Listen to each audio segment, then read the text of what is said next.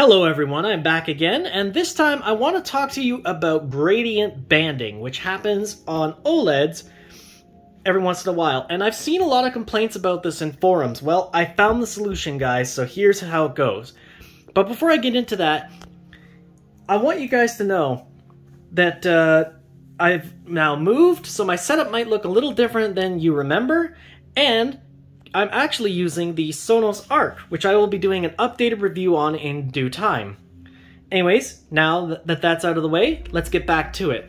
So, in PlayStation settings in the past, be it the PS4, the PS4 Pro, even the PS3, there's always an automatic setting. And you know what? Unless you have no other choice, never, ever, ever select automatic, because this is the kind of thing you get right here.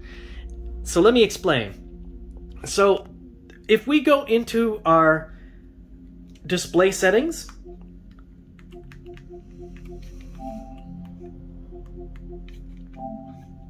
and we scroll down to screen and video, and we scroll down to 4K transfer rate. So I completely missed this when I was setting up my PlayStation 5, and I'm sure a lot of you have too.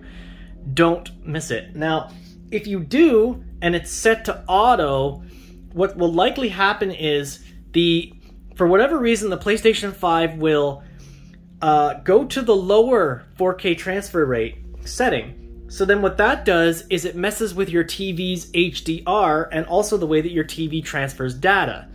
So if you go to learn more, it'll explain that there are two settings: 4K transfer video rate -1 and 4K video transfer rate -2. -1 allows you to 4K transfer rate at 120 frames per second, 4K at 60 frames per second high dynamic range, and 444 chroma. That is what you want.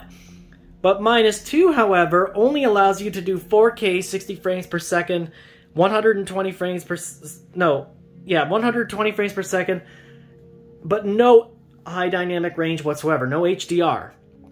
That's not what you want. So when the PlayStation 5 automatically selects that, your HDR gets all messed up and you get those weird color gradient lines. It's especially prominent if you have your TV in PC mode as well. So watch out for that. So what you're going to do is you're going to go up to your 4K transfer rate, make sure it's not on automatic, select -1 like I've got here, click it, and then leave it at that, and I can almost guarantee, almost 90% of the time, that will resolve any weird gradient issues you have, no matter what TV it is.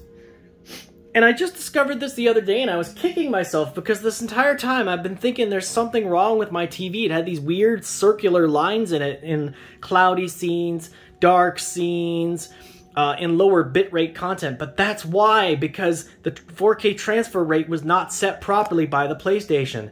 If you have the option, never ever choose automatic for most things.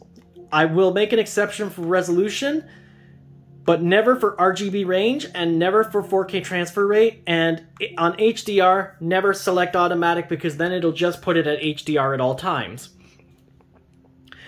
Alright guys, well that's it for today.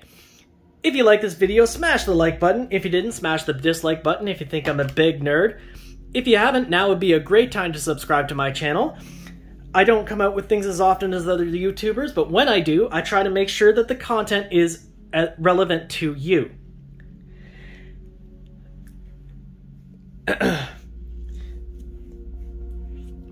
That being said, guys, spread the word if you can. Sorry, I lost my train of thought there. Stay healthy and stay safe in this pandemic. I'm really hoping that by the end of this year it's over. Haha. And I'll see you guys in the next one. Goodbye for now. Oh, and remember, if this setting actually makes it worse for you, try changing it to -2, but just be aware, you probably won't get your HDR. Catch you guys in the next one. Bye for now.